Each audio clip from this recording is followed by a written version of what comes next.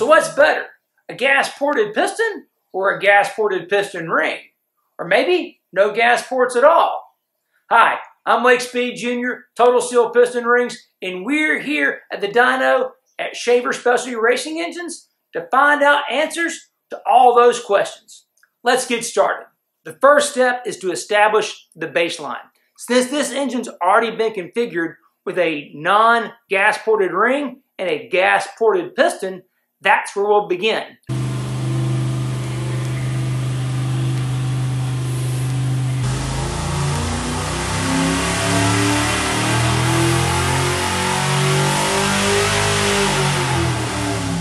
From there, we'll install a non-gas ported piston and install a gas ported piston ring.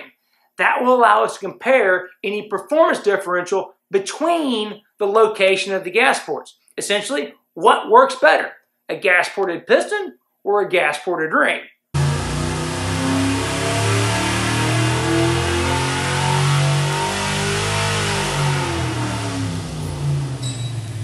After that, we'll use a non-gas ported ring in that non-gas ported piston in order to see the differential between having gas ports and not having gas ports.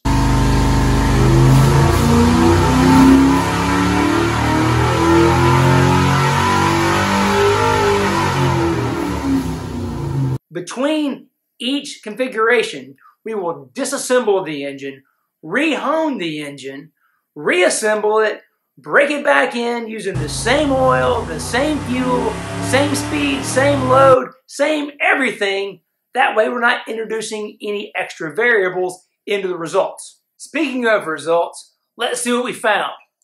As the data clearly shows, the gas-ported piston ring stabilizes the ring, which reduces blow-by, thereby increasing horsepower.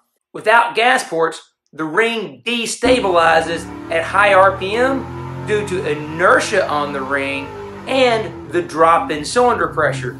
In contrast, the gas-ported ring allows the remaining gas pressure to still activate and work, holding the ring in place in the ringland and sealing against the cylinder wall, which leads to less blow-by, which results in more horsepower.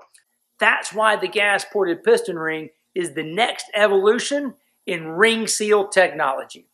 To learn more about gas-ported piston rings, make sure to visit our website, totalseal.com, or feel free to call our tech line, 623-587-7400, and speak with one of our technical experts. Thanks for watching.